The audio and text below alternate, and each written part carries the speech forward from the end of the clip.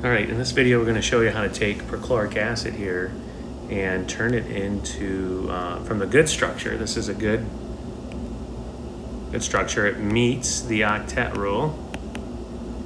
And so this is how often you may see it and may use it. Meets the octet rule.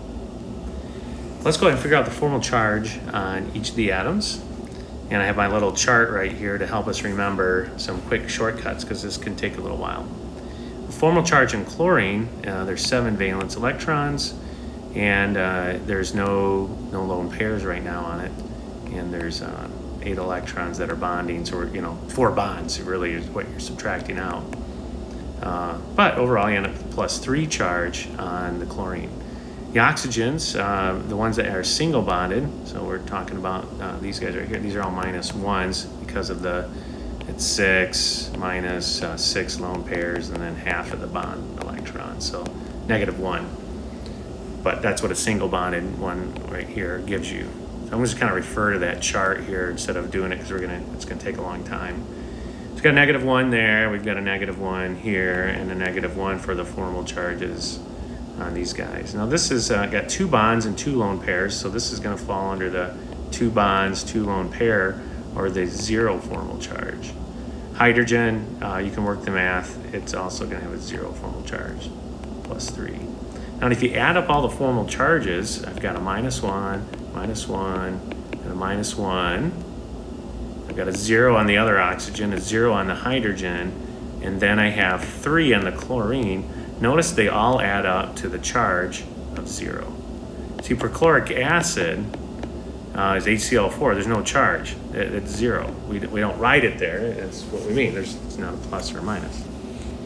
Now, how can I improve the structure to make it better? Well, formal charges are here to help us decide. Basically, you're going to put more double bonds in here. So where can I put them? You just start putting double bonds in certain places. Now you got to move electrons to do that. So I could come up here and I'm gonna put all my dots in here. I could move these right here in. And in doing so, I've now got this bond right here. Let me get my little eraser out. So I've moved those guys over. All right, and then I'm gonna go back. And oh, by the way, I was going to do the ion, but it's not an ion I'm doing right now. Okay, then I go back and figure out the formal charge of chlorine, and there's now 5 bonds around it. So there's 10 electrons there, so it's now got a +2. Hey, this is getting closer to 0, that's good. However, when I go to do the formal charge of the oxygen, that's right here, that one is 6 minus the 2 lone pairs minus half of the 6 electrons there. So that's that becomes a 6 minus 2 minus 3. So that's +1. Uh-oh.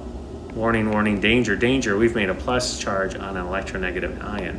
So we don't want to do that. Oh, in fact, that's 3 bonds. That was this. I didn't have to go through. I could just remember that it was a +1 charge there. So don't make double bonds. Don't make 3 bonds to hydrogen. That's how, or to oxygen. That's how we should say it. Don't make a triple bond, or don't make 3 bonds to oxygen. So what can we do? Well, let's go ahead and make a double bond between one of the oxygens that's not hooked to the hydrogen. Let's go back to this and see what's happening to our formal charge when we make one of them a double bond. Well, these were all -1s, -1. That's at 0 for that oxygen. It's still 0 for this. Oh, that's double bond oxygen now, and that's a 0. Well, this is great. So, but what's my chlorine now? So let's figure out the formal charge of chlorine. 7 minus 0 minus half of the 1, 2, 3, 4, 5. The 5 electrons there, or 5 bonds. So it's +2. Oh, this is great. So I went from up here +3 charge now to a +2 charge by adding a double bond. Oh, so maybe you can now see the pattern is, oh, let's go ahead and make this one a double bond. So I'm improving the structure. I'm getting more zeros out of everything. So if I make this one a double bond, this will become a 0. This is -1 charge here. And this guy is still at 0. It's this one's still at 0. What's our chlorine? Well, it is 7 minus 0 minus, well, there's 12 bonds around it now, or 12 bonding electrons. So this gets me down to +1.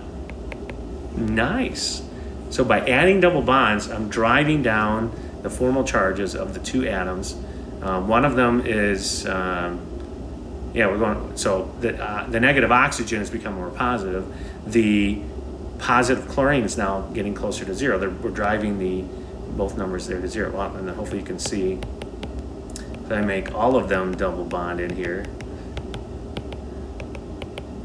except for the one that's already got 2 bonds. These are all at 0.